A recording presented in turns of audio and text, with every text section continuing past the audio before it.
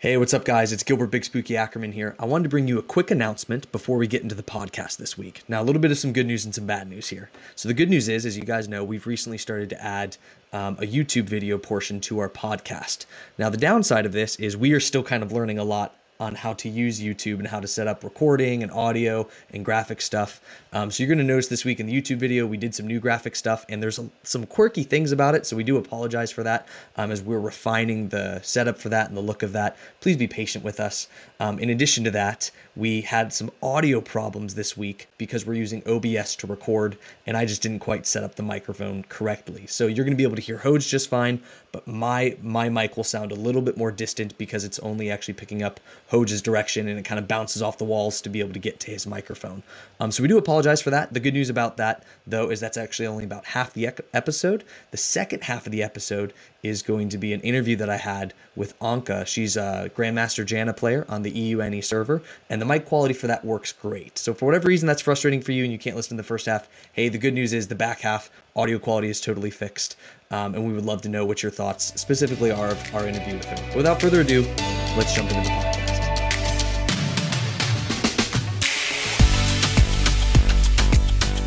Hey everyone, welcome to Let's Talk League. Today we're going to be going over our results from Clash, talking about what went wrong, what went well, and then we'll actually dive into the LCS standings where we'll talk about different teams, we'll talk about what's most disappointing, what our favorite game of the week is, and a few other things. And lastly, we'll be going into an interview with a high elo player. So without further ado, let's talk league. All right, guys, so we have a lot of fun things planned for us today. So first and foremost, let's start off with a little mind meld here, Hoje. Yeah. You ready? So real quick, rules are no league stuff, and we can't reuse a word. Yeah, exactly. So, yeah. Agreed. Okay, you ready? Yeah. 3, 2, 1. Computer. Yellow. I'm ready. Okay. 3, 2, 1. iPhone. Podcast. 3, 2, 1. Microphone. Apple. 3, 2, 1. PC. AirPods.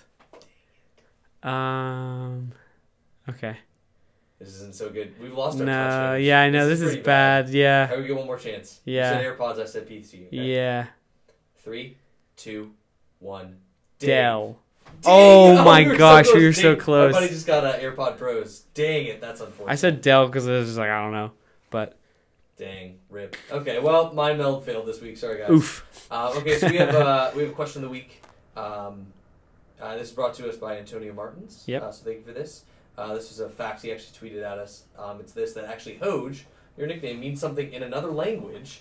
So you will get a point for guessing the language and a point for guessing what it translates to. I mean, there's not really a point. Like it. No, but there are points. A point system? A Hoje point. If you Oh, wow. And if you enough Hoje points, you can get Hoje bucks and redeem Hoje bucks for various prizes. Yeah. That's like, I was trying to make an office reference. Yeah, I know. I figured. I kind of forget what it is. Yeah. Yeah. So, what does Hoje mean? What language is it in? And then what language is it in? And what does it translate to? From what I understand, there's like more than one meaning of Hoje in the language, though. Hoje is all things. Yeah, it is. I remember I went on short detour. I went on a website where like if you looked up the word Hoje and like what it meant, you were able to type in your own thing. And so in Hoje, I typed in the very best like no one ever was. And then it just got swiftly deleted. So one thing, and not that I would necessarily recommend this, but I Urban Dictionary'd my name this last weekend, and I think I have the results here. I'm going to bring it up and read it because I thought it was pretty entertaining. I was like, wow, this describes me so perfectly in so many ways. So here's what it says. First thing, Urban Dictionary for my name. It says a very small, very young black child who is straight vibing. Yeah, that's me. I mean, what could describe you better? Yeah. That was pretty entertaining. Okay, so yeah, that's our question of the week. He also asked us about the Zed, Talon, Darius, Garen, Gnar buffs, specifically for the jungle. Antonio asked, do we think it will affect their laning phase in the solo lanes? So here's my take on this as a jungler. Specifically with someone like Zed and Talon, I actually think it'll impact them the most as opposed to Darius and Garen and Gnar because they are mid lane players. So what this allows you to do is it allows you to, while the enemy laner is backing, you can go push up on their chickens, like, and attack them, and be able to get the experience for it, and then reset and come back to lane. You have that much more gold, that much more experience ahead. Sure. I think that's going to be the biggest impact from these buffs, is you're going to see mid laners try to do cheeky things like that. And they both build lethality, so there's a lot of early game just pressure with that naturally. Yeah. It actually wouldn't surprise me if that's like a pretty common thing in solo queue. I don't think it's really going to impact it in pro play. It would feel a little bit weird to me to see him there. I think it depends, like, on the way that the next few patch shifts. Like, if tank top lane starts to just become OP, and like potentially carry junglers are a thing again. It could be that Sejuani's just like there, and like you have Zac and Sejuani, and you have all these people that are very big tank boys since it's there. But you potentially could see, like, if it's tank versus carry, you could see like a Talon or a Zed jungle that just like focuses top lane and like gets far ahead. But I don't know. It would be very situational, if anything. I don't think any of these champs are really going to be seen in pro play, because, like, I think you'll see them a lot in solo queue. I do too. I've already seen a bunch. I've seen a bunch of Gnar jungle already. Really? Okay. Yeah. That's the one I actually would have thought would have been least. By it's the way, confusing. We should have done this. This would have been a little more professional had we done it on the front end. Hoje, could you do me a favor and like lower your mic and bring it closer to you a little bit? It's like way more in the shot. Like, bring it down, bring it closer. Keep going, keep going, keep going, keep going, keep going, keep going. There you go. There you go. Now it's a little bit more. It was like way more. Like to the side. Yeah, like up here in it. Not quite like that, but yeah. Anyways, yeah, that's my take on it. I think it will impact specifically mid with those. Yeah. But yeah, now let's talk a little bit about Clash. Yeah. So this was fun. We participated in Demacia Cup both days, Saturday and Sunday, and we went 1 and 2 on the day, which I didn't realize this. Yeah, both days. I didn't realize this, but we won our first game both days. But then we lost the next 2, and it still put us in 4th. Yeah. And the 5th place team, even if they lost their first one, would have had to win the next 2 to come in 5th. So the 2 and 1 team, it did worse than us, to the 1 and 2 team. Yeah, I didn't think about that, but that's like a really interesting, like, structure, and it never came to my mind before. But hey, we took 4th place. I'll take it. You know what I mean? Yep. It's great by me. We are average. Yeah, so we talked about this last week from the Randomodium video. There's a guy who just released all these different team comps and how to play them. So we particularly focused around, was it Attack and Protect? Attack and Protect, yeah. Attack and Protect, even though I think those were next to each other. Yeah. Those are ones that we played the best. So the first game on Saturday, not Friday, we did really well. We played very Protect. What was our team comp? I was Varus. Noah was Ornn. Dave was Cassiopeia. I was Varus. Sage was Braum. Yeah, so it was very much mostly protect the Cassiopeia, protect the Varus, keep them alive. We did really well. We actually were winning early game fairly solidly. Yeah. We had some flounders in the mid game. Yeah, in my opinion, actually, my biggest critiques might be from that, because I think we just should have ended earlier. Like, we let it kind of go on. We should have pressured Baron, probably. Yeah, we were playing a little bit safe. It was our first game back in it. We ended up winning, though. It was great. Yeah. The next game, though, is actually where I want to spend a little bit more of my analysis, because we were very much in this, like, team comp, let's build it and make it fit right. Yeah. And we were in the middle of operating that, and right when we got to the end of the draft, we realized, holy crap, we have screwed ourselves over. And what happened basically was this, is we picked Senna as an ADC. Yep. And we picked Vigar as our mid. They played Vigar. I don't remember who our mid was, but I don't think it was Cass. Vigar was Saturday. It was he picked like a very. It might have been Vigar. I can't remember. Vigar. But here's the basic problem that we had. They had a lot of sorry guys, just shook the cameras pretty hard. They had a lot of tanks on their team. They had a Nasus, they had Mundo, and they had, who else did they have? They had a third. They had really here I have so Dave was Orianna. Okay. We had Sage on brand. They had Mundo top, they had Jarvan jungle, Vladimir mid, Ash bot with Braum support. Yeah, so they had a huge, thick, tanky team, and we didn't have any DPS. So honestly, I could critique our play, for you guys. Yeah, it was just tough. It would have had to be a lot of really good playing by us and really bad playing by them to win that. We actually lost that one in the draft, but it was important for us to know that, because even though it didn't necessarily translate fully to winning other games per se, we made sure to always have a DPS threat. Yeah, and that made a huge difference for us, at least with that part of our team style. So I guess the lesson I feel like I learned there is, like, don't get so lost in the meta strategy that you lose sense of the basic fundamentals of League. Like, if we just had a DPS source, I think that entire game looks extremely different. Yeah. But I think part of the thing, too, is we tried so hard. And I think so the randomonium comp thing helped us get our team comp there, but like we overthought it a lot when it came to like our mid-game decision making, and even just like some of the things that we were doing where we're like, okay, we're an attack team comp, what do we do? And it's like, don't think about it like that. Think about it as like, I'm playing League, what do I do? Because I think a lot of the time we had people who were like, well, this is what we're supposed to do if with this team comp, rather than like, there's an opportunity because this team is not that good because we're in tier 4.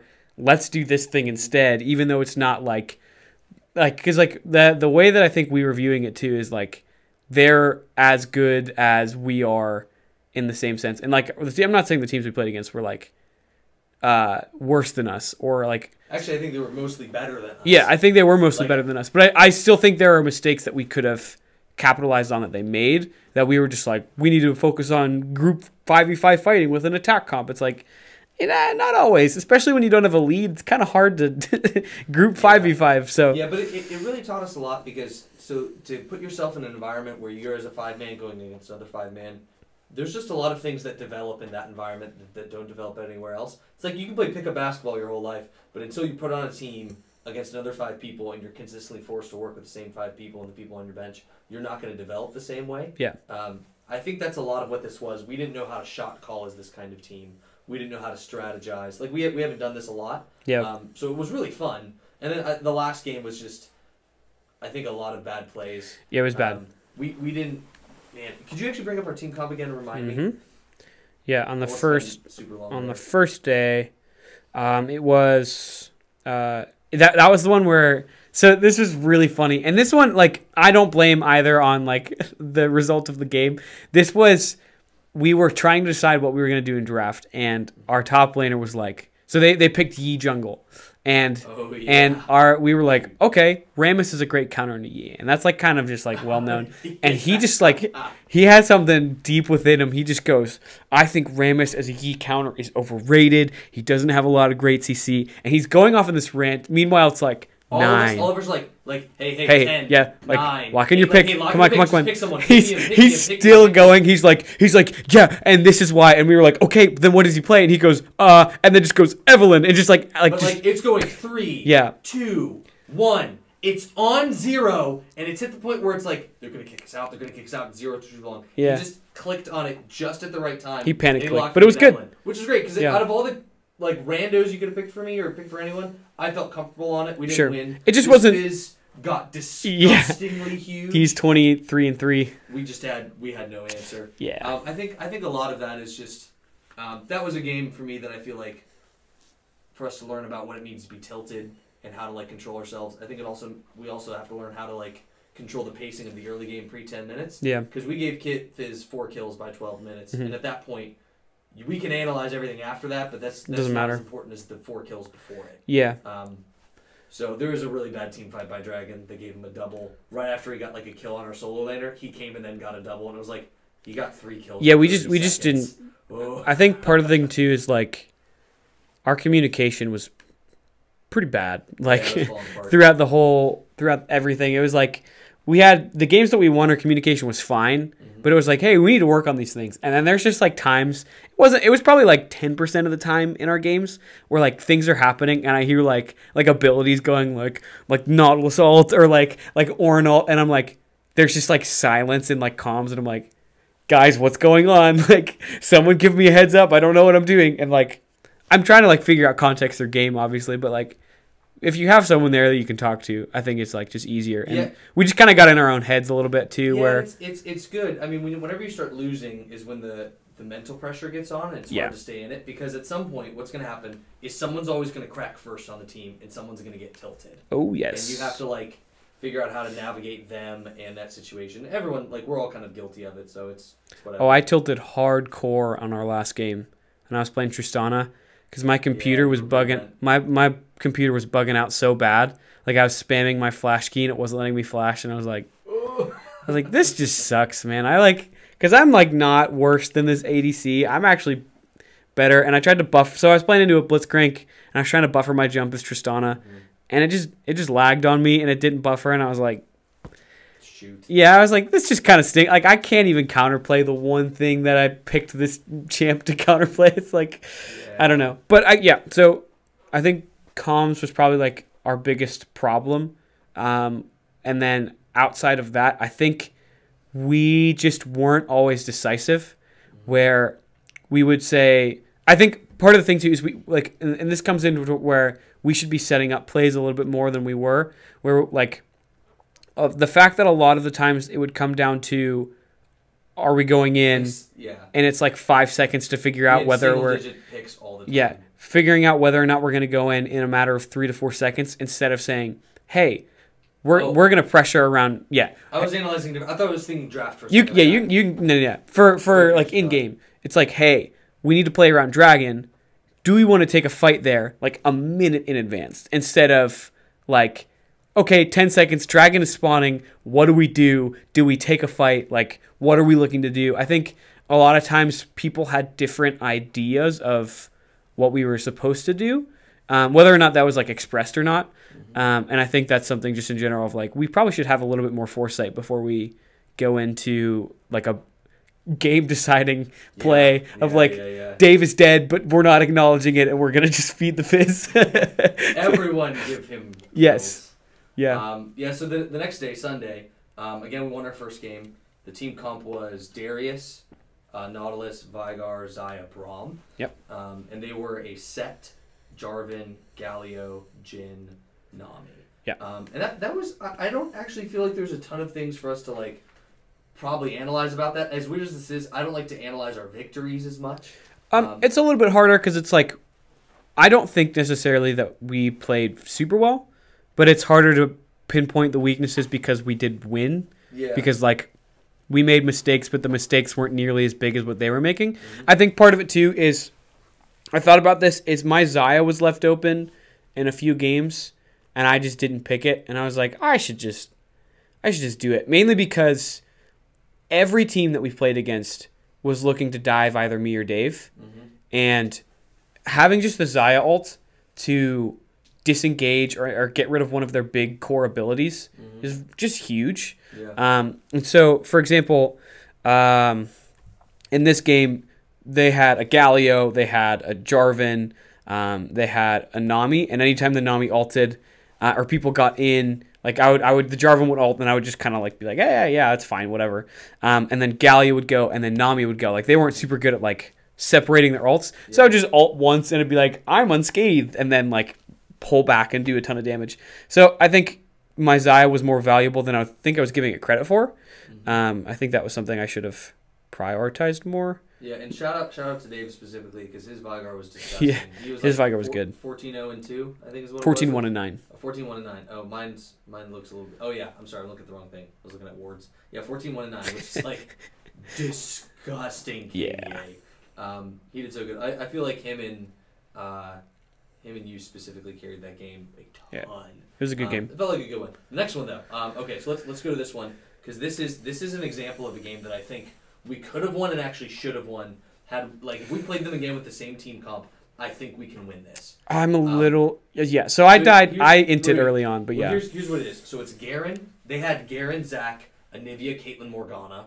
We had Darius, Nautilus, Cassiopeia, Senna, and Tom Kench. So we had a defensive bot lane. They drafted better there. Darius and Garen is a skill matchup. Cassio into Anivia. Yeah, same kind of thing. So like they had and then junglers is pretty neutral. So like out of all the things, we just only kind of technically lost bot lane, but it's defensive. Like technically, Senna has a better win rate into Caitlyn. Yeah. It's just our lane is a little bit more defensive with the Tom Kench as opposed to the Morgana. Yeah. Well, we took some bad fights. Agreed. We didn't. I died early on. Yeah, we just didn't have good timing around objectives too. It's like they were like a half step ahead of us, and we could never quite catch up. Yeah.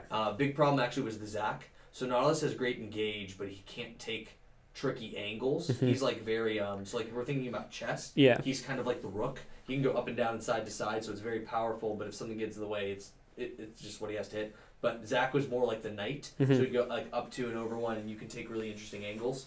And he just did that all game. He was able to get everywhere. He was able to put a lot of pressure. Yeah.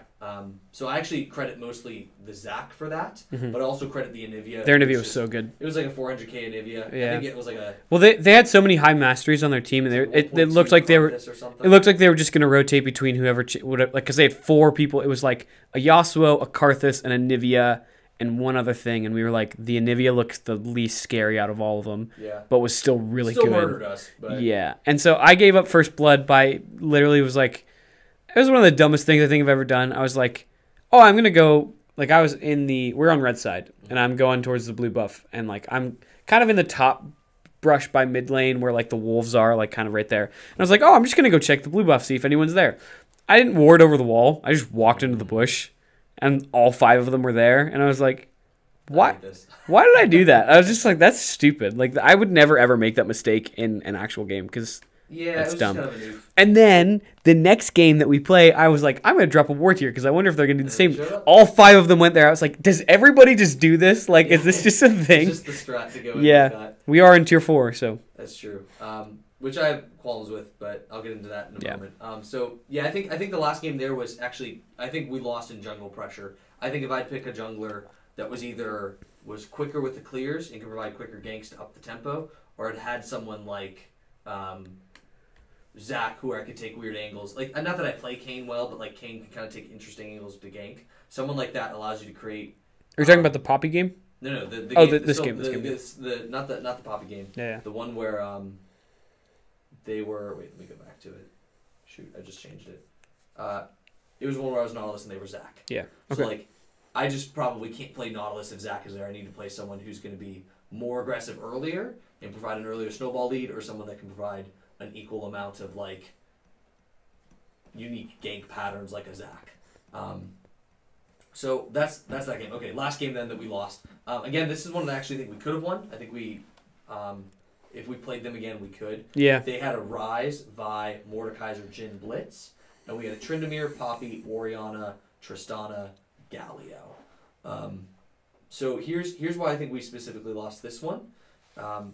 I think that in this matchup with Tryndamere and Ryze, like, our top laner played Tryndamere really well, but weren't able to get like an early kill to like give him more pressure. Tryndamere's most lethal when he's 1-0 and has Tiamat after first back, and you're like, oh crap, what do I do? Like, he just is able to like create a lot of presence.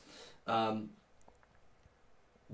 was like a big thing, but that wasn't more Canoli Cowboys' tag. Yeah. Noah's fault. I feel like I could have like set him up better to be able to do that, and I didn't. I think that was a missed opportunity. Potentially as an itemization thing also, because he was going into the Mord, and the Mord has a lot of healing built into his kit naturally that you're going to have to deal with. I think just potentially, even though like you want the Tiamat early on, even just getting the Executioners first might potentially swing the lane. I could be he had teleport flash. I take an ignite. I don't usually like taking ignite on top lane, because if it goes wrong, you just get kind of screwed over. You get stormed.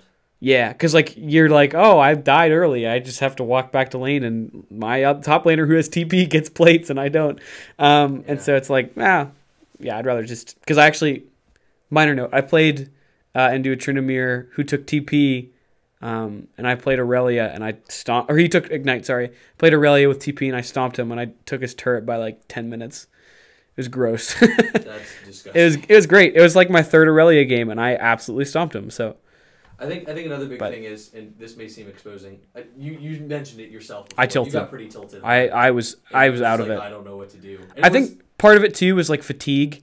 Like, I was tired. It was late, and I was like, just so many games in a row, and most of them are bad. Like, even the good games are kind of bad. Like, you're like, we're winning, but it doesn't feel good, because like, it just takes a yeah. And so I was like, played Tristana in a while too. I think like just even you're a little bit rusty on her. Yeah, You've gotten a double pentakill with her in the same game, so like that was Ardent Sensor. Tristana isn't bad. No, yeah, like, it just was more of like I was confused at why a few things happened too. Like, I was confused at why my jump buffer didn't work, and like why my flash key wasn't working. Like, there's just a few things in general where it was like, I feel like my computer is like the 6th player on their team, or I'm just like losing because my computer hates me. But the highlight of this, and then we got to move on just so we have time for some LCS stuff. Yeah.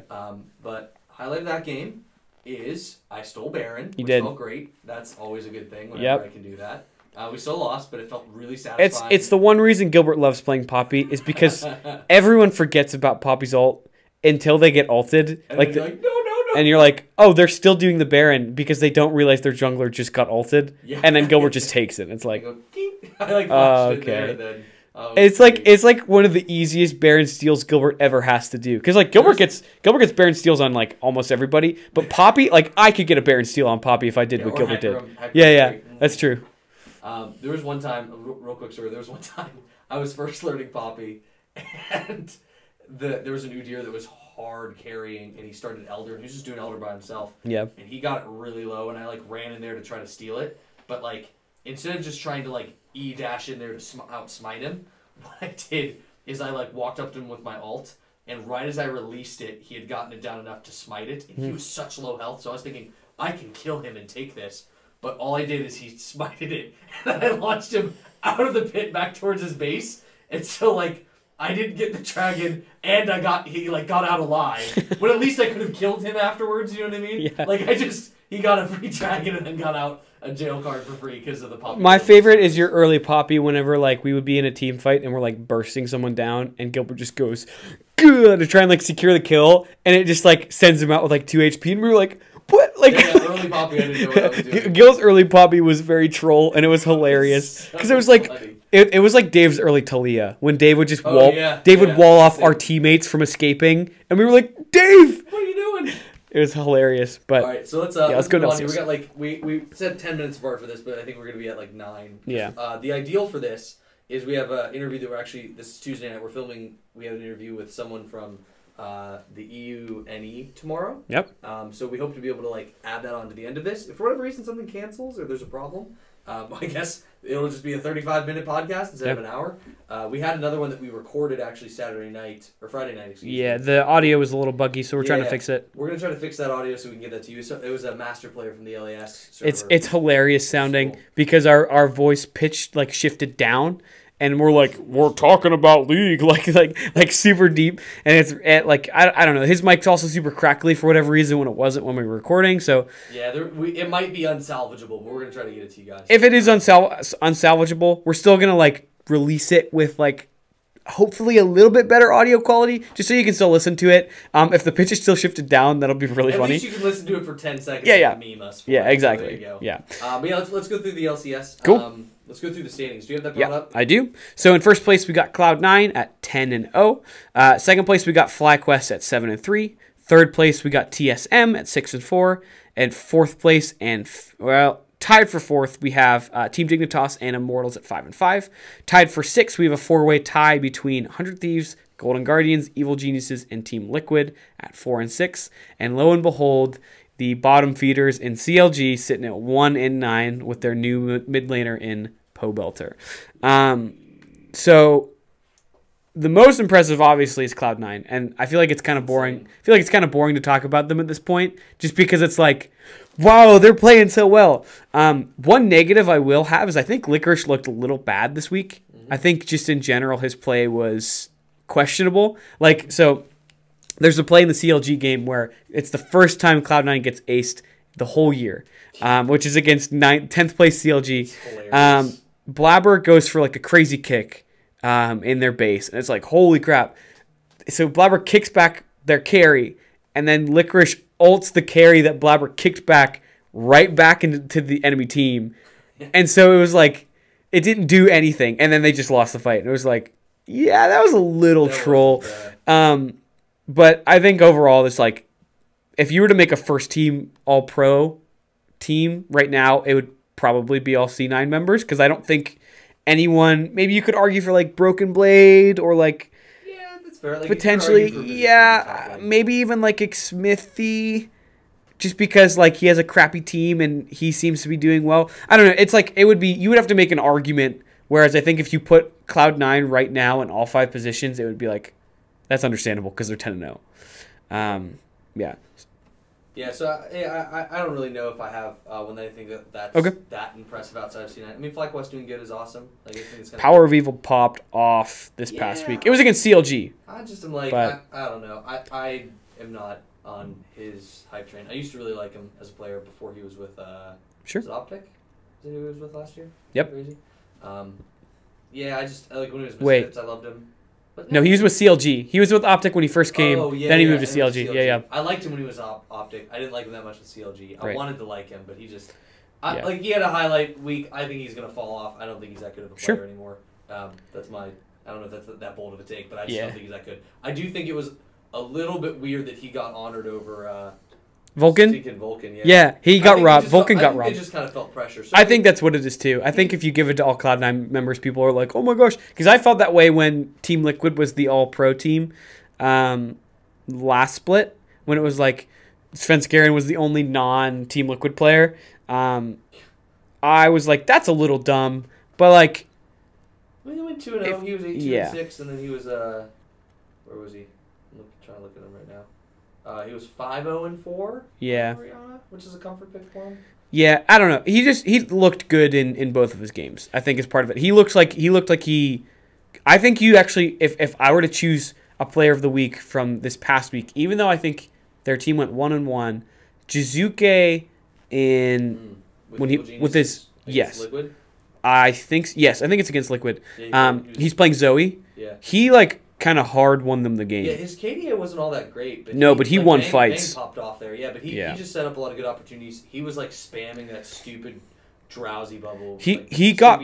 Was it Sleepy Trouble bubble? Mm-hmm. Like nobody's business. He probably solo got them 1 or 2 dragons, maybe 3 in that game because of his positioning, because of like the skill shots that he's landing. He's like poking people out. Like he played super well. So that would have actually probably been, if you're not going to give it to Vulcan, probably give it to Jizuke, because I think FlyQuest in a game that like, sure he got a triple kill, but like it doesn't really matter all that. I mean, Blabber got a triple kill against CLG too, but yeah.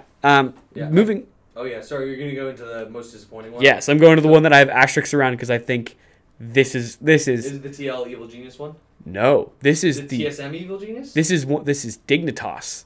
This is Dignitas Team Liquid. Oh, okay. I have ones against TSM and Evil Geniuses. Okay. Do you mind if I go first? Yeah, go for it. Okay. Go for it. So this is, I hate the draft. I hate the draft between Dignitas and Team Liquid. I was like, you know what? I think Dignitas is actually going to take this because I think they're still a strong team. They're going to do it.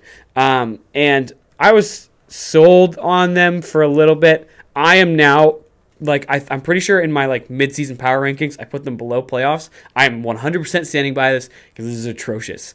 They picked Pantheon into set, which is not a good matchup for Pantheon because Pantheon might win early, but loses hard late game. They just wanted the global presence, but then they didn't really draft around it. EUNE had 50 farm at like 15 minutes. Oof. I want to check this. He was at 136 for the game, and Impact was at 208. It's Double Lift was at 343. It's the plays that Dignitas makes. I honestly am not super high on Team Liquid, even though it's like, wow, they smashed that game.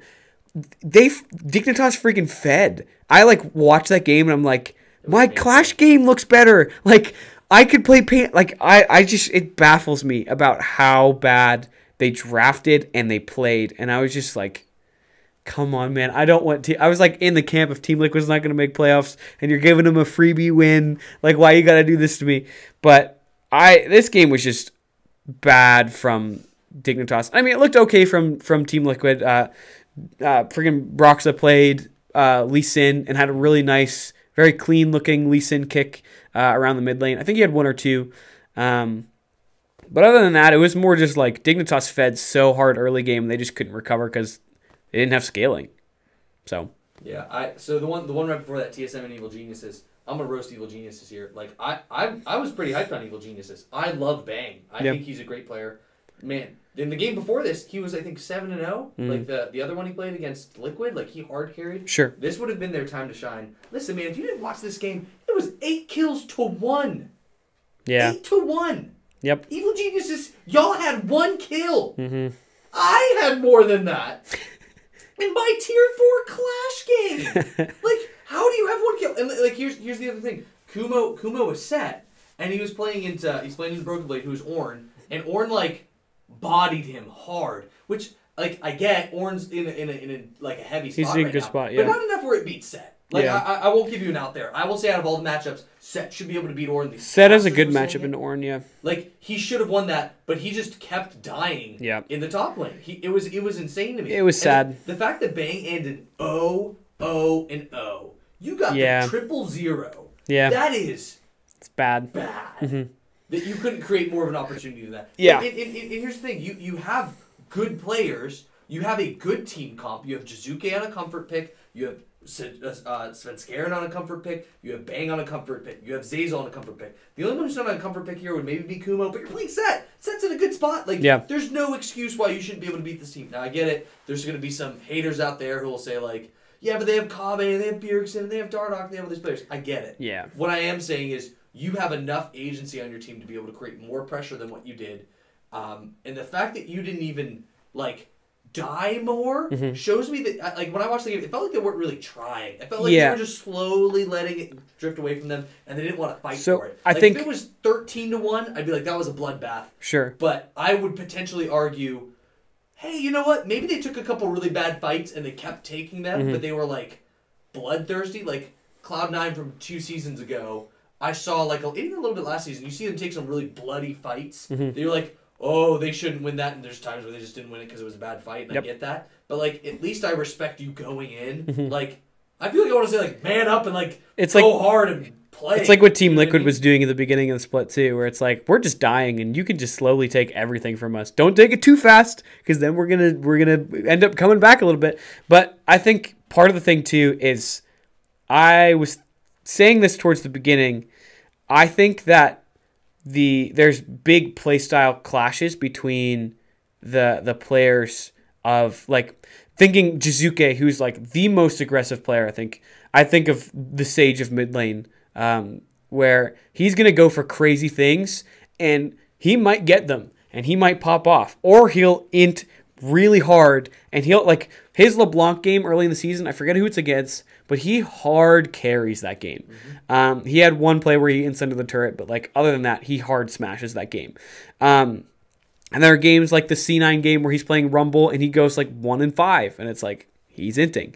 Yeah. But when you have a guy who's very volatile and then an ADC who's like a Korean ADC and he's very much like comfortable scaling and doesn't really like taking things aggressively, and you have a support who's not super good in laning phase, not super good early, it like creates this weird like composition where you're like, I don't know how this team decides on what they want to do. And you can kind of see that, especially in like player interviews with Bang, where he's like, I'm just one guy, like, blah. It's like, that does not sound good. You sound like you don't trust your teammates at all. Yeah. And so I'm a little worried about the team. So let's do this. Let's move on because we're at cap here. I want to make sure we have time for the interview. Sure. Let's just say this: mid split MVP.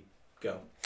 10 seconds. I'm gonna say Cloud9 one and then a non Cloud9 one. Okay. I'm gonna say Sven is my Cloud9 one. KDA Lord himself.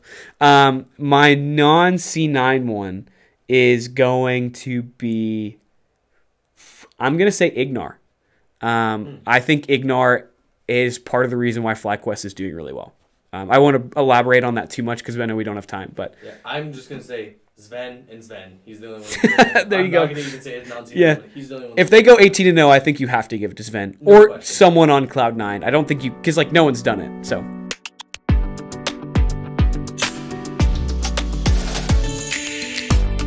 Hey, what's up, guys? Welcome to an interview. I have Anca here with me. Anca, thanks so much for joining us on the show today. Yeah, I'm so glad to be here. It's like really, I was really surprised to get the message from you, and I was, yeah, sure, I want to do this. I was interested. Yeah, well, I mean, you're definitely good enough. So for context, for those of you who are joining us now, so I found Anca on Reddit. She had just hit Grandmaster as Janna, which is like the top, I don't know what it is, top 0.5% of players or something like that. And you're is it the European East servers? Is that what it is? EUE servers? European, Nordic and East. Yeah, it's Northeast, like, I think I'm rank 400 right now, something like that. But GM and Master is kind of the same thing on that server right now, I think. Okay. Like, not much of a difference. That makes sense. Okay. Well, yeah, so I guess let's get to know you a little bit, Anca. So how did you get started playing League of Legends? In high school, I was like talking to a group of friends. I was spending a lot of time with them, and a few of them were playing League. So that kind of just got me into it. There was this one guy who was gold, and I thought it was like so good. He was gold 3 at the time. I was so impressed because, when I started playing ranked, I was silver 3 or 2. So I thought, oh my god, gold 3, it's like next level. Well, that's it's a little bit of a shame here moment. The highest I've ever hit is gold 3. So that is gold 2 sounds like, wow, gold 2 sounds awesome to be in, but unfortunately I am not talented like you enough to be there. So I guess did you start off, now I know in your post you said that you hit Grandmaster as Janna, but did you start off as support, or did you start off a different lane, or how did that progress for you? No, actually, I this season, I think it's like the first one where I seriously only play support, pretty much. Like when I started 5-6 years ago, something like that, I was basically a Lux one trick. I still have like 1 million points on Lux. Generally isn't even close to that. So it's just, my gosh, 1 million? I think 1.2 million, something like that. It's something insane. I was just a Lux one trick. I actually hit Masters with Lux like last season. But then she kind of started being kind of bad, and I just thought to myself that I don't have the mechanics to play something else, so I'd rather just play support and, Wow, that's insane. So I have 300,000 points on Vi because I just like Vi and I like punching things. Like, she's very simplistic, she's fun, and my friends make fun of me. They're like, Gilbert, you have 300,000, but 1 million is no real. life. Yeah. 1 million, no, but 1 million is good dedication, especially if you can hit Masters on that. Like, I am not even in gold yet this season. I'm silver 1 right now. I'm not even gold yet, and I have that much on Vi. So like, I think I'm the big loser here. I probably should be better than what I am right now. I think I probably spent a lot more time than you playing League, so I don't think it's anything to be ashamed about. So. So this guy that you met, who was, I guess, gold 3 or gold 2 at the time, he's what got you into League. Is he the person that got you into playing ranked, or like what drew you to wanting to play ranked games? I had this one friend who at the time, and I think I started season 5, season 5. Okay. And there was this one guy I knew also in real life, and he was D1 on EU West, which at the time was absolutely insane. Like, it was the guy, I haven't talked to him in like a few years, but he was absolutely insane, and he was like, come on, you have to play ranked. Like, he told me that I could hit diamond. I was like, I didn't believe him. Like, obviously he was just for saying that to get me to play ranked, but well, I guess he saw something in you. He saw your talent or your ability to be able to hit that. I do not think I could hit that. I am definitely not that good. No, I think you could hit diamond I think everyone can hit diamond if they applied themselves. So that's fair. But you definitely could. I just need to apply myself. That's fair. I don't have a tendency to do that. I just kind of like to goof around. I like playing Nautilus jungle and Shen jungle and Maokai jungle, like kind of weird, quirky picks that really don't belong in the jungle. Maybe I'm just a top laner at heart and I don't recognize it, but I like playing those, and that's probably why I don't do so good. But so here's my next question. So you're Grandmaster now, which is amazing. Congratulations. That's Thank you. Literally insane. I love that. Thank you. From what I can gather, this is the highest you've been, correct? Yes, it is. I mean, technically I was challenger in Flex, like in season 7, but I know no one takes that seriously, so this is the highest I've ever been in solo queue. You were challenger, though, as Lux in season 7. In Flex. Oh, in Flex. Okay. In Flex. I still think that's important. No one else does, so. Give us some context for kind of some of those who listen to us. And so we have a lot of people who listen to this podcast who are kind of intermediate in their league experience. They're sitting around the silver or gold elo and they're dreaming, how could I get, really high on the ladder? How long will this take me? So can you give an estimation of how many games or hours or like a time frame of how long it took you to get there?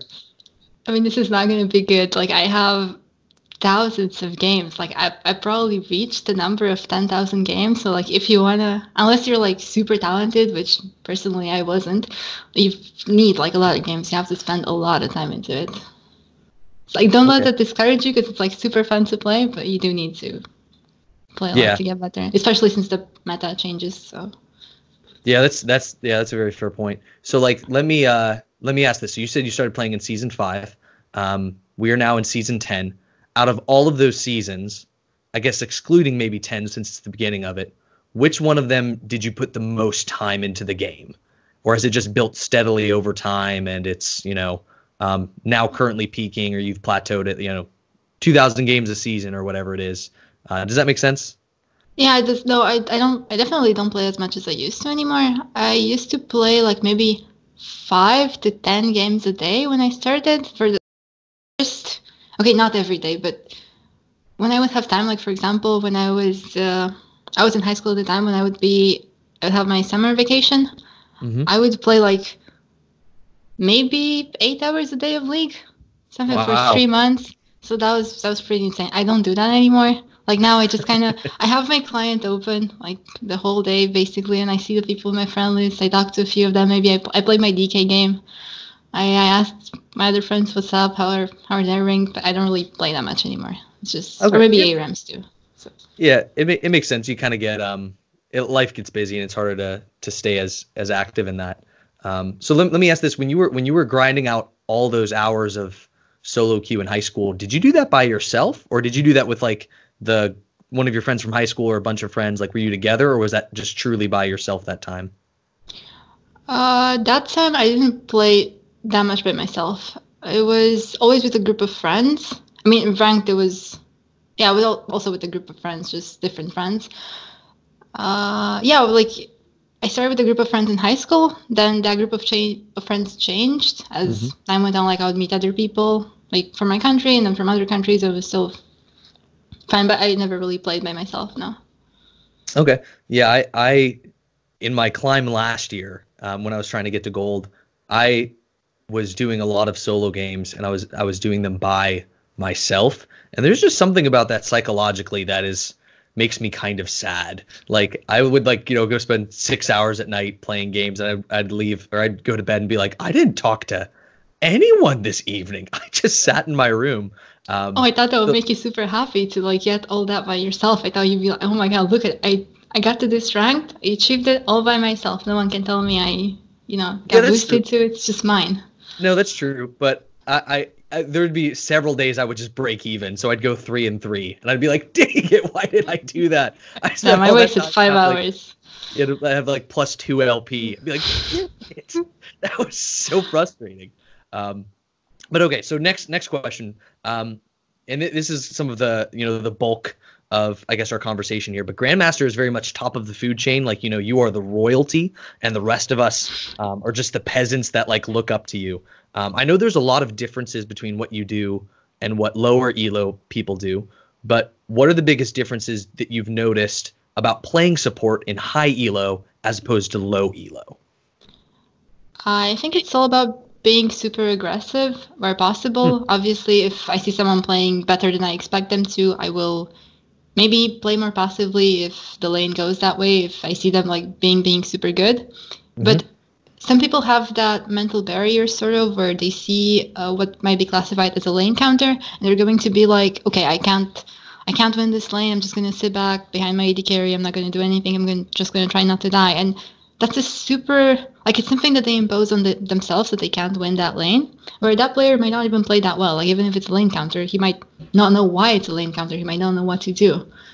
So it could be abusable, but because the person doesn't trust themselves to actually play into it, they won't get those advantages that are really easy to get. Another difference is in super release, it's the vision.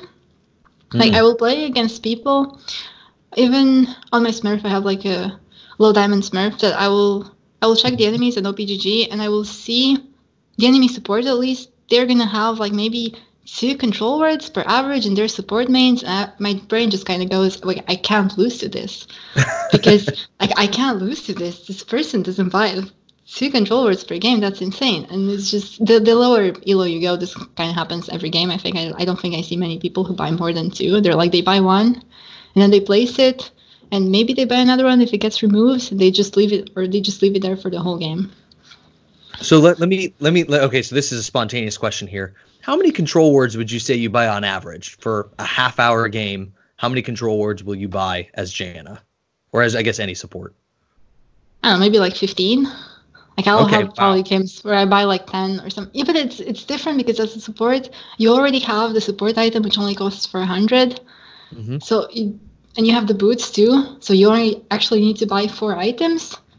No, I'm sorry, 3 items, and that leaves so much gold for the control words. Like I'll never be full build traditionally. I will always have that one spot that's just for control words, even when the game goes to 60 minutes.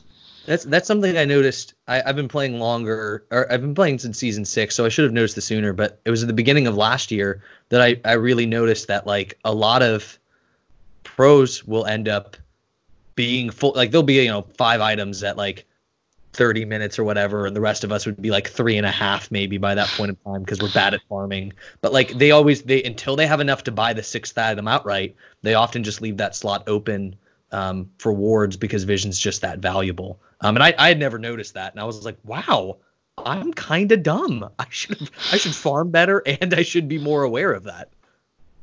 Yeah, I mean, when you think of it, what's a blasting one compared to a control word when the enemies have a twitch, like or an Eve or another champion that can be revealed. Like it's even if they don't, like it's so insane. You put the control word in the Baron pit, the enemy jungler can't see it to steal it. It's like they have so many uses. So definitely buy more control words.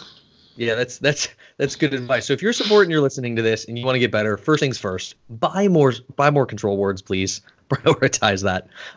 So let me ask this follow-up question to being at the top of the ladder here. What do you notice that is different about the culture of playing at a higher elo, like higher in the ladder? Like I would say target bans are more of a thing maybe. And you remember everyone that you play with, like who tilts easily, who plays well, who's a one trick, who has like that really, really weak mental, who's gonna AFK, rage quit, and everything like that. And you can dodge those. So it's like, right, when I see a person that I know has into the game that had me in it, like I'm just going to dodge. So that's really good. There's also the downside to that because other people might remember me if I did poorly in one of their games, and they might flame me in champ select, in which case I will also dodge because I do not want that. I don't want that kind of negativity in my games. Yeah, I don't blame you. Also, people have really insane egos, and like I have an ego myself, so I get where they're coming from, but a lot of them kind of go so overboard with it, and they'll flame based on division. They'll be like, "Oh, look at this." Like depending on the time of day where you play.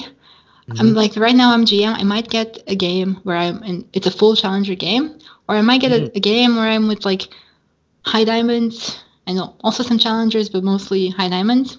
Okay. And there are some challengers that will flame the high diamonds for like being in their game, but what they don't realize is like they will flame them for being diamond, but it's not their fault for being in that game. Like it's the matchmaking. They didn't do anything wrong, and the fact that they're in that game, like in my opinion, makes it that they deserve to be there. You shouldn't just write them off. Yeah, they just get stuck on that mentality that this player is diamond. He's gonna do worse in this game because of it. Like it's just wait, see how the game plays out. Don't flame. But I guess it's just too much. So would you say that challenger players flame more, or do bronze Yasuo players flame more? Which one's worse?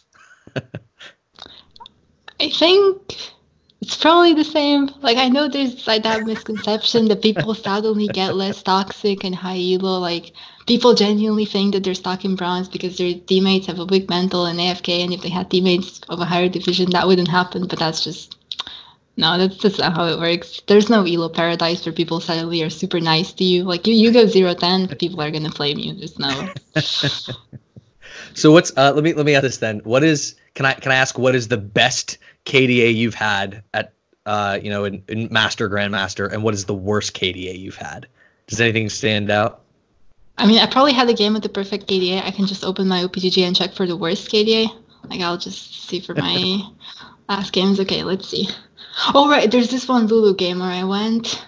I don't even know why I picked Lulu. Janna wasn't banned. She wasn't picked. I just didn't want to play her, I guess. Bad mistake. I went 1-12 and 12. I don't know how I got those 12. It was a really rough game. Like I got the enemy support was this fiddlesticks, just absolutely destroyed me. There's no easy way to say this. I was 1-12. I did not play well that game. It's a rough one. And the saddest thing is that we might have won that too if I wasn't so bad. Like it wasn't just me that made mistakes, but I made so many mistakes. Like maybe if I played better, even being 1-12, maybe we could have won. But I kind of held my team back in that one, for sure. That's funny. I remember my very first ranked game ever, and I was like, of course I'm going to play Vi. I'm a Vi main, and I remember I went 0-7 by like 10 minutes, and I was getting roasted for it. I was like, oh, I'm never doing ranked again. I ended up doing it, but it was humbling. I was like, oh, I don't know anything on how to play this champion. I am trash at the game. Oh, it's your teammates blame you? Oh yeah, they 100% blame me. We had, I think we had a Zed mid laner too who was just real mouthy. Like he was just going to town and like ripping into me, and I was like, well, it's fair. I am doing really, really, really bad. It was your first game. It was what? It was your first game, like first ranked game. Can't be that mad at yourself. Yeah, it's just a good story now. It's like, well, that was embarrassing. I will always remember. And actually, I remember the first season I played. I was just bad at ranked. I didn't know how to think about it, and I ended up. This is when they had 5 divisions. They didn't have iron. It was season 6, so I was the bottom of bronze 4 at 0 LP, and I lost 3 games in a row, and they still didn't demote me to bronze 5. But I was there, and I was like, oh no, I'm going to be bronze 5 at this game. I didn't end up happening. I ended up climbing out, and I think I got to bronze 1 or something. Like I wasn't very good, but didn't ever hit bronze 5, which is satisfying to say. Nice. No, because your MMR is much better than that. Like even when you get placed in bronze in the beginning, your MMR is still like silver 3, silver 4, something like that. So it wasn't that bad. Yeah, that's an optimistic way to put it. That way I feel better about myself. Yeah, you probably play against silver players. Like even though you're bronze, you probably played against like silver players. Yeah, that's true. That's true. So here's the next question then. And this is specifically what caught my eye when I saw your post, because I feel that Janna is a very unique champion nowadays. Like I haven't really seen her be super big, unless I'm crazy. I feel like it was Worlds 2016 when it was like Ardent Sensor meta and it was Janna Lulu everywhere. But you've managed to climb with her extremely well. What about Janna syncs up with the way that you think about the game? Like how have you found success on a champion that some people have said is like good but not great? She can be super aggressive in lane, and I was a big fan of enchanters in general because I was pre-made with I was playing mid, but I was pre-made with an AD carry. So then I was like, hey, I'm just gonna try to support you. So I tried playing all these champions like Karma, Janna, Lulu. Mm-hmm. I wasn't a super big fan of Janna back then. Like first time I tried her was a couple of years ago, but now she was mini reworked, I guess. She can be super aggressive with the. It's not a W max, but you put 3 early points in W and then you max your E before level 11. And with Comet, you deal so much damage to the enemy AD carry that whenever they step up to farm or anything like that, you just harass them constantly. They don't get to play the game. You also, like, if you don't have to worry about specific kind of damage, like either AP or AD to go for Merc Treads or Ninja Tabais, you can still just build Mobies, roam mid lane every time you back. You can also help your jungler a lot. It's just such a good champion all around to get everyone ahead, not just bot lane. She's like actually just so strong when you played her correctly. So how do you let me ask this then, because I feel like I played her once and I didn't know how to do this. How do you know how to place your tornadoes correctly? I feel like they're always like I always miss mine and I feel kind of like an idiot. I'm always like, okay. Yeah, you definitely get used to it, but I missed a lot of mine too. Like it's not like exact science. You just kind of guess, and you have probably more luck if you place them in like Fog of War. Like if you go, there's the alcove now, so you can go in the alcove and just place them from there, and they're not going to see it coming. And it's I can't explain exactly how to use them. It's just where you think they're going to be 2 seconds from now. But sometimes it works, and when they do, it's such a good engage, and your carry just follows up, and usually a kill. Sorry about that. I had a friend calling me, I guess, and it came through. Hopefully he won't call me again here. But sorry about that. Yeah, that's all good. That's a good way to use her. I'll have to try her out again. I only play kind of troll supports, literally and figuratively, I like Trundle support, which was really hasn't been played again since like I feel like Worlds 2016. But he's just like, Yeah, I don't know. I don't know.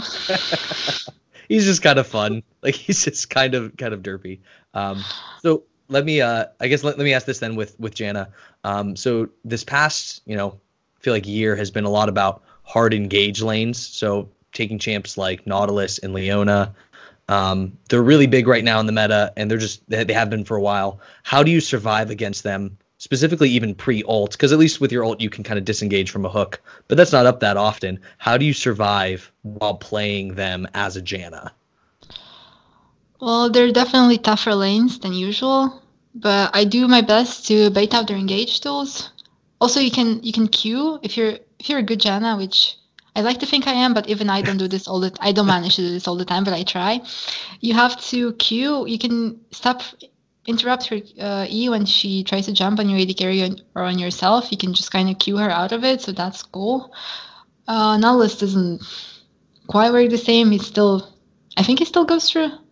I'm not sure. Either way, like what you have to do is try to bait out their engage tools. Like you have to know their ranges really well, which with Nautilus, it's such garbage because he has such a disgusting hitbox on his Q. It's like, yeah, okay, how did that hit me?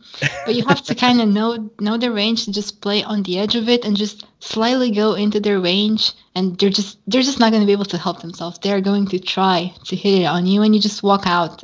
But you don't have to predict it, but I guess you have to kind of have a good reaction to go back when you do see them using it. And after that, when it's on cooldown, it's just easy to go and poke with basic attacks, with Ws.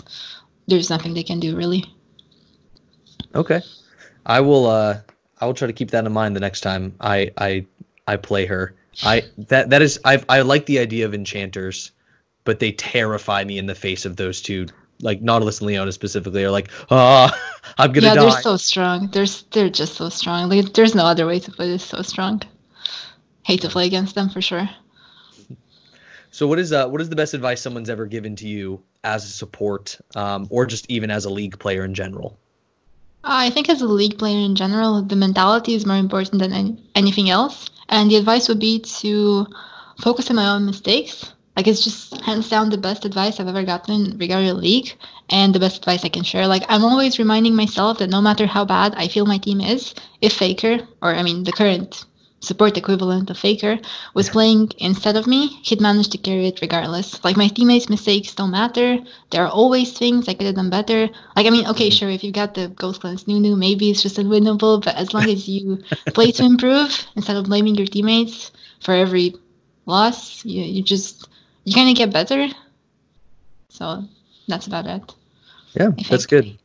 Who gave you that advice?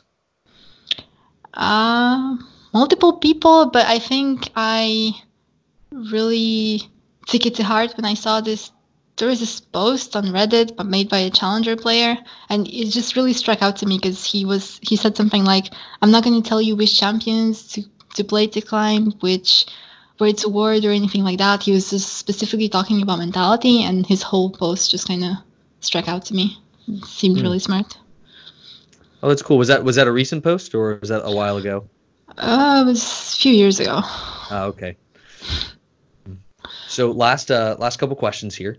So I've seen a lot of YouTube videos just in general talk about key bindings and certain settings that professional players or people who are at the top of the ladder often use. So things like playing with screen unlocked, smaller HUD, things like that. Are there any like key bindings that as a league player, or maybe even specifically as a Janna player, that have been a big factor in helping you improve and get better? I'm not sure. I think maybe the target champions only, and I use it you can use it as a toggle, and it's on my X key, so it's like really useful in lane. I don't W or auto attack minions. It just like it's turned on, and yeah, it's just targets champions only. It just does what it says it does. It's actually so good because before I used to on Janna, on Lulu, other stuff I used on Lulu especially because you can E and you can E minions. So when you're fighting, you definitely don't want to do that. You just want to shield your AD carry. It was really frustrating. I didn't know how to do it properly. I could click on their icon, but that would take too long. So this was really useful when I found out you could do that. That Other makes than sense. that, oh, sorry, you were saying? No. I was gonna say it's unfortunate. I play from like a MacBook, so I feel like my key bindings are a little bit funkier than normal. I've tried to do that, and I feel like maybe I'm just not thinking about it right. I always feel like I managed to screw that one up specifically. Like my character will stop walking, or something will happen. I'll be like, oh, I feel like I did this and I didn't do it right. But Yeah, you can. Normally, it's not a toggle. You have to keep it pressed, like just whenever you want to use it. But there is an option somewhere. Like there's a setting specifically so that you can make it a toggle. So you just press it, and for the next, I don't know, however you want, it just targets only champions until you turn it back on. Okay, that's probably part of my problem then, is I probably didn't have it on a toggle. That's probably exactly what that is. So I'll have to look into that. That's good. All right, so last thing here, final question is, and let me just say this again. Thank you again so much for your time, Anca. This has been just a pleasure to interview you. I love being able to learn from players like you, myself, and also help other people learn from players who are at the top of the ladder. Yeah, I'm really glad to be here too. So thank you for that as well. Yeah, for sure. So last question before we go then. Is there anything else that you would like to say to those who wish to climb as support and are lower rank at the moment? I think maybe how to snowball a lead is something that's pretty important, because not a lot of people say, I win lane, then I just lose the game and it doesn't matter. Specifically for bot lane, how you would want to do that is that you get the tower and then you get the dragon if there is one. You want to swap top lane, place vision top side of the map, get the tower, hopefully kill the enemy top laner if it doesn't expect you to be there. Get the herald, put the herald mid, get the mid tower, place vision in the enemy jungle, and then you kind of want to just walk with your jungler and your mid laner and get kills thanks to all the vision that you've placed. Usually you're just going to catch the enemy jungler or the enemy AD carry going for buffs. And then with all the picks that you've gotten, like the kills that you have, you just go for more objectives, whether those be towers or the Drake or Baron or more vision in the enemy jungle, because that kind of counts as an objective too. And you just kind of repeat that over and over and over again, and you just snowball your lead and eventually end the game. You make it sound so easy, like it's like breathing. Oh, just do this. Like it's kind of a list, and you have to have it in your mind. Obviously, every game is different, but those are important steps that you can kind of always stick to, no matter the game, if you have a lead. So yeah, that's good. Awesome. Well, thank you again, Anca, for being here. And for those of you who are listening, if you wish to connect with us as Let's Talk League, we have our Instagram and Twitter bios below. We'd love to know what you thought of not only our question about Clash and what you played, but also what did you think of Anca's conversation? If you had thoughts, things that you learned, things that you thought were interesting, do me a favor, comment them below. And yeah, we look forward to hearing from you guys. So thanks so much for tuning in to this episode of Let's Talk League. We'll see you next time.